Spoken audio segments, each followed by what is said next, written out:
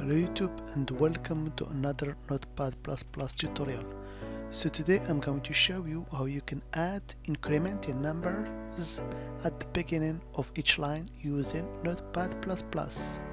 So are you ready? Let's get started. So let's say for example we have a text document as you can see here, and we want to add some incrementing numbers at the beginning of each line. So to do that, it's very easy. All you have to do is to put the cursor at the beginning of the first line, for example here. Then I hit my Shift Alt key, then with the down key button I move down till the end of the lines, as you can see here. So now we have vertically selected our lines. After that, we go to our edit menu, then to column editor, as you can see here.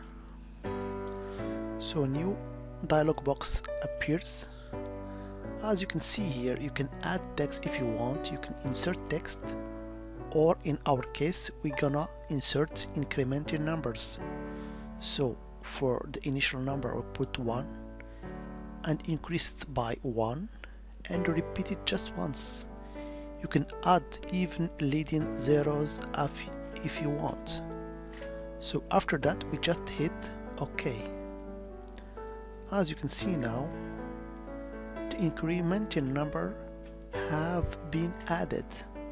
So it's a very easy way using the column mod in order to insert incrementing numbers. As always, I hope it has been informative for you, and I want to thank you for viewing. Bye bye.